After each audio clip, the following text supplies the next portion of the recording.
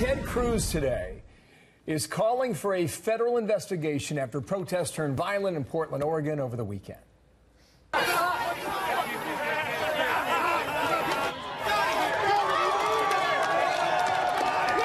So then here is the scene. Antifa protesters appear to attack a conservative journalist. His name is Andy No.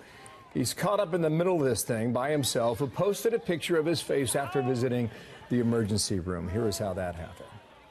I just got beat up by the crowd. No police at all.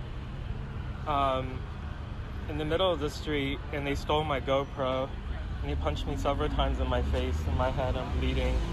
Cruz is now seeking legal action against the mayor in Portland, who's also the police commissioner, in the aftermath of this protest. William Jeunesse picks up the story from there, live in L.A. with more now. William, good morning. Good morning, Bill. The question being asked today, did the Portland mayor and police allow hundreds of left-wing protesters to attack a handful of conservatives on Saturday? In one incident, a group of masked men, as you saw, hospitalized a right-leaning blogger while police stood by. Demonstrators used pepper and bear spray. They threw quick-drying cement and raw eggs at a minority marching for, in their words, patriotism and prayer. So photos show cuts and bruises to Andy No's face, prompting Senator Ted Cruz to claim liberal Democratic Mayor Ted Wheeler purposely allowed the attack. Quoting, "To federal law enforcement, investigate and bring action against the mayor who has, for political reasons, ordered his police officers to let citizens be attacked by domestic terrorists." The U.S. ambassador to Germany also tweeted, quoting, "This was a premeditated attack on someone because intolerant radicals don't like Andy, who happens to be gay, Asian, and conservative.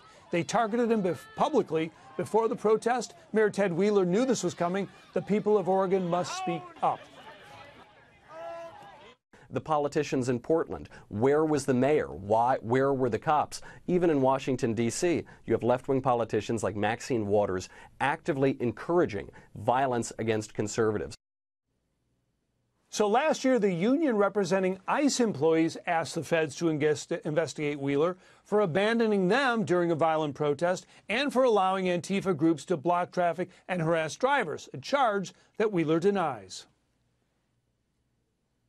I want to be clear that as police commissioner, we do not police based on the content of speech. We will continue to support the safe expression of First Amendment rights.